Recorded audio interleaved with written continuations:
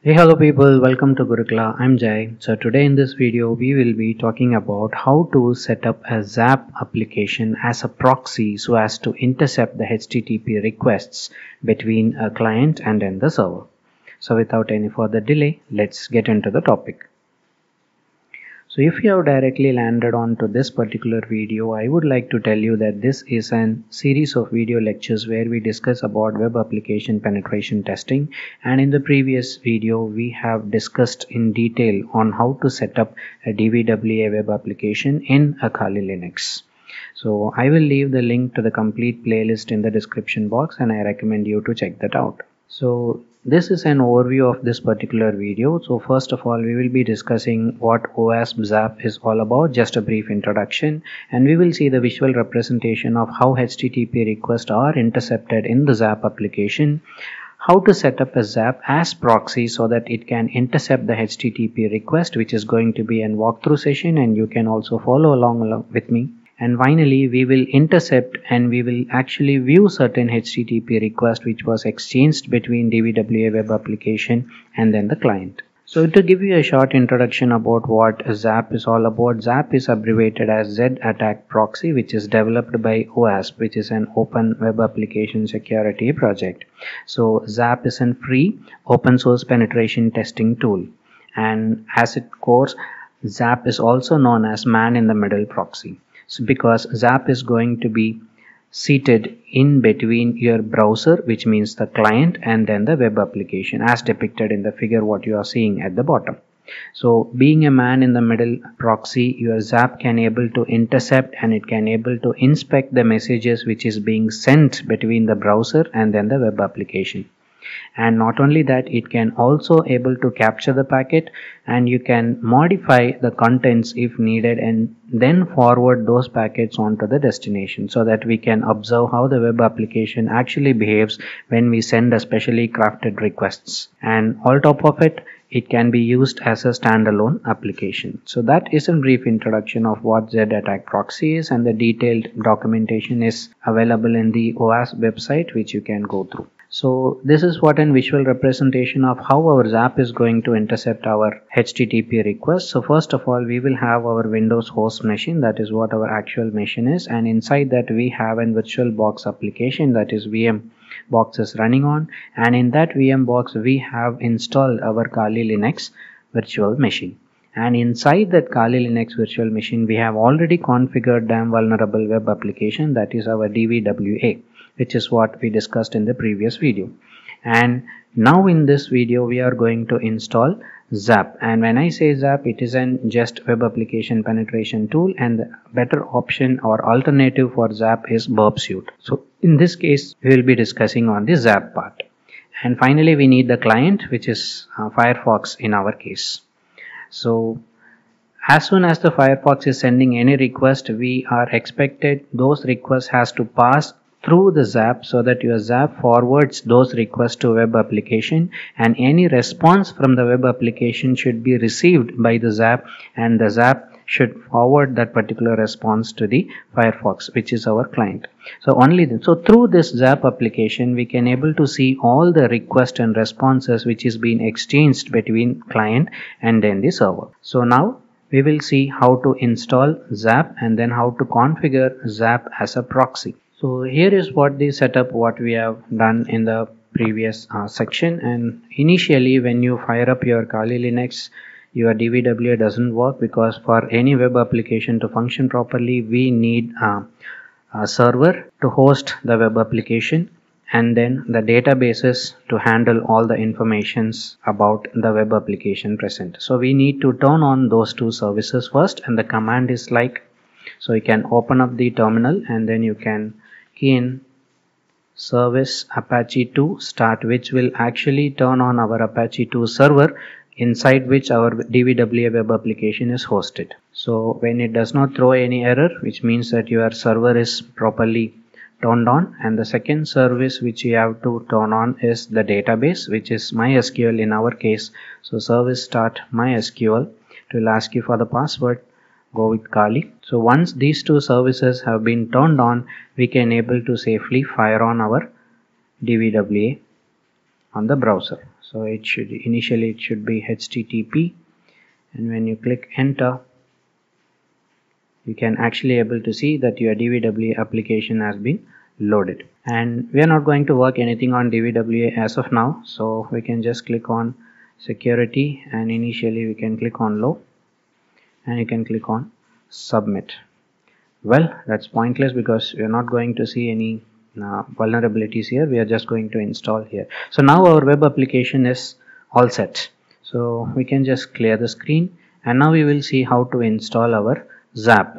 So the command is sudo apt install Zed Attack Proxy. So this is the command which is actually going to install the ZAP application into your Kali Linux. Your Kali Linux will not come ZAP install by default. We will have to install it. So key in this particular command and then hit enter. So let's just wait so that the installation gets completed. So by the time your installation gets completed, we will be requiring an additional add-on for our browser. So we can just do that in between. So you can see that the progress is going on. So here we are expected to install a Foxy plugin, that is our Foxy proxy. Just search for Foxy proxy plugin. So here you can see Foxy proxy standard. You can just click on it, and you can click on add to Firefox. As you can see that your Foxy proxy is added. You can click on OK, and when you click on extensions, you can actually see that your Foxy proxy has been installed here. So you can pin this to toolbar for easy access so that it will always be available over here. So what we have to do here is we will have to configure this so that your traffic will pass through the proxy setup. So yes, we can see that our ZAP application has also been installed. So once this process has been completed, you can just go to application windows here, and then you can type in ZAP so that you can actually able to see that your ZAP has been installed. You can just double click on that to fire up the application.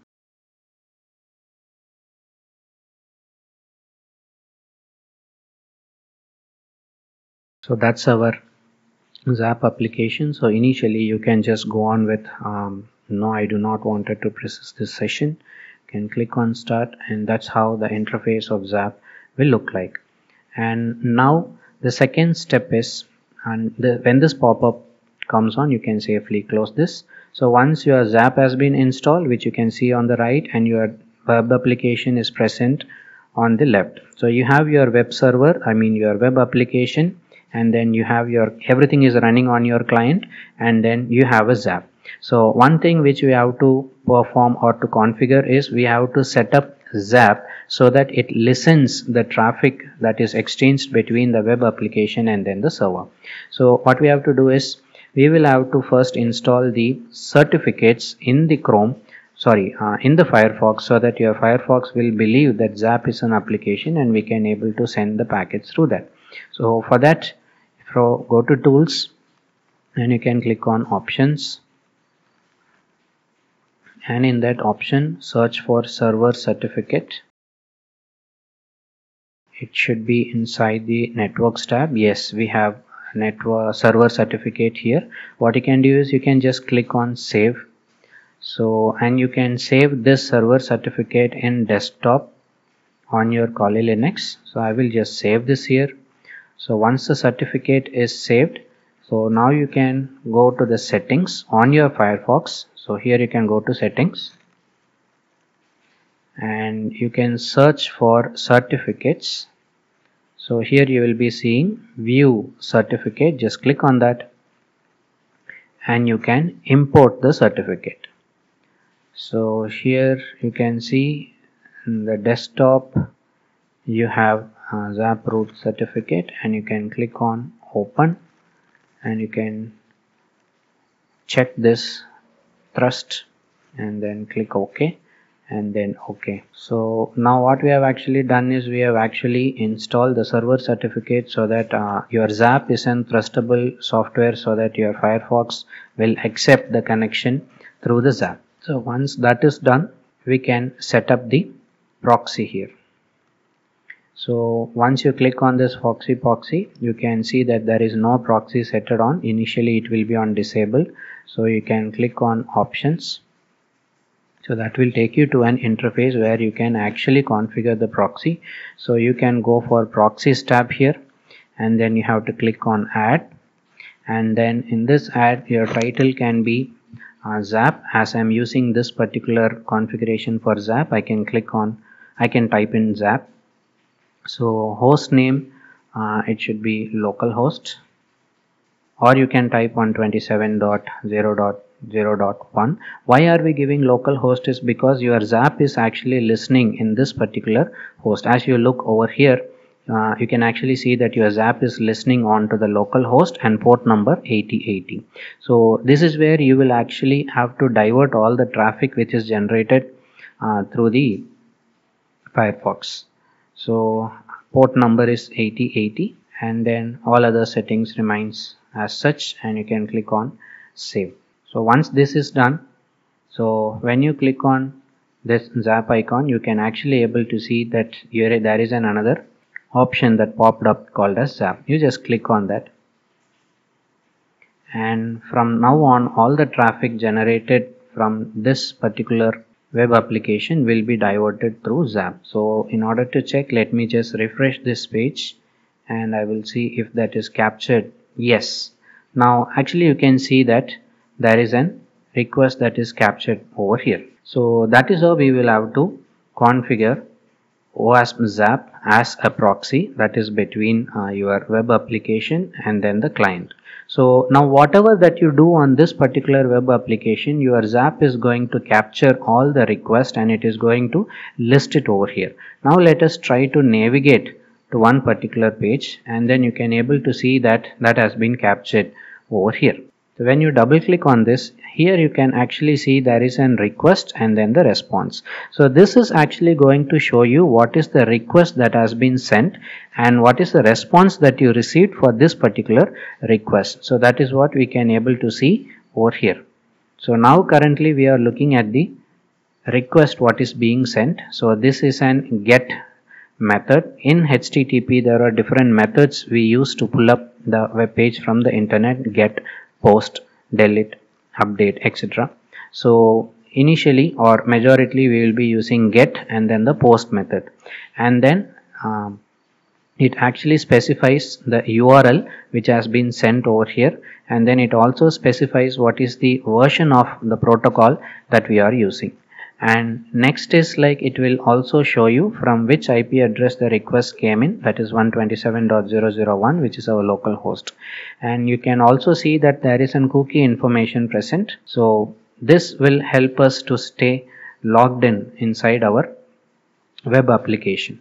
So as soon as you go to response, you can actually see what is the response that we have received for this. So as a response, it is an HTML document or the HTML code which we have received. So as you can see, so this is the response what we have received. So it shows that it is in the title, it is having welcome and then double : damn vulnerable web application, and that is what you are seeing over here.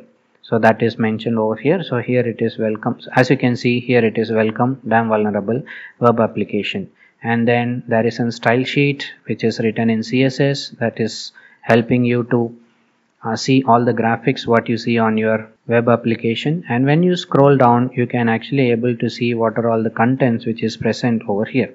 And as you can see, there is instruction, setup, reset database, and all these things you can see on the left hand side as well.